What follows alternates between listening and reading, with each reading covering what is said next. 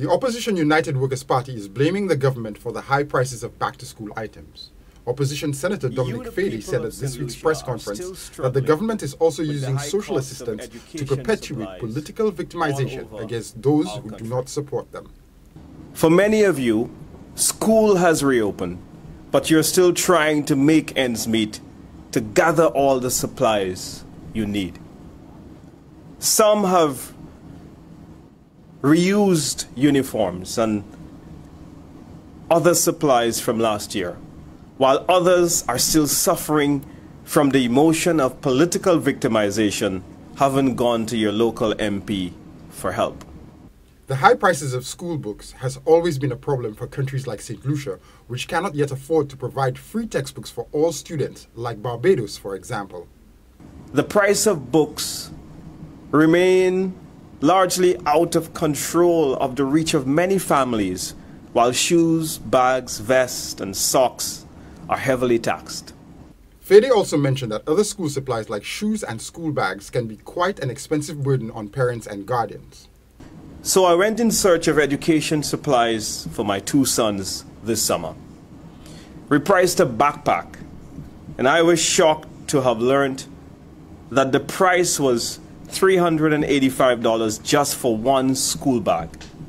I think the brand was Spray Ground. My sons would know best. Here is the point though. If I had to buy two of these bags, it would cost me $770, almost $1,000, just for two school bags. To make things worse, Fady said that peer pressure was a factor that made the burden even heavier. Many students are under peer pressure in our schools. They're under peer pressure to wear trendy brands, just like when you were much younger. It would mean that a parent would face a much higher cost to gather supplies for their children. So to add to the already high cost of school books, bags, shoes, and other supplies, the consideration of recognizable brands is a big factor that adds to the extra costs for you, the parents. The opposition senator laid blame at the feet of the government and promised that if his party comes back into office, they would alleviate the burden by removing the 2.5% health and security levy and consider removing VAT on all school supplies during back-to-school season.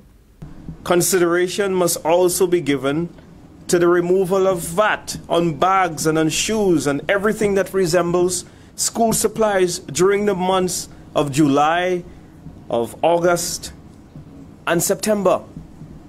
We do it every year for the Christmas barrel program. We can do it for back to school. Could the seasonal removal of VAT on school supplies be a feasible plan for making parents' burdens lighter? It would not be as simple as clearing self-contained barrels that do not mix with other imports. For Choice News Now, I'm Jason Seaflay.